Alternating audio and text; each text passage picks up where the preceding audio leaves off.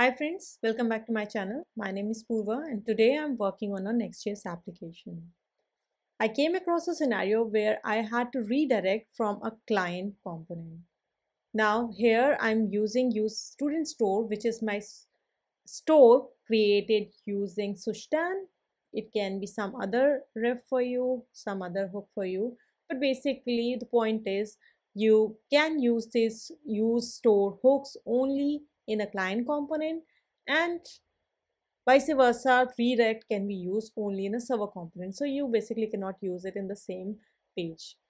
How I resolve this: instead of using redirect directly from next navigation in the same client component, I created an action which is nothing but a server component for me, and here I expose my function navigate, which is redirecting to a particular path.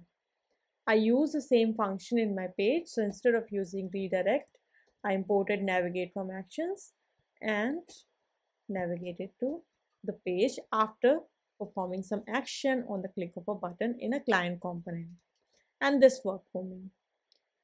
If you're also working on a similar problem, try this approach and let me know it works out for you.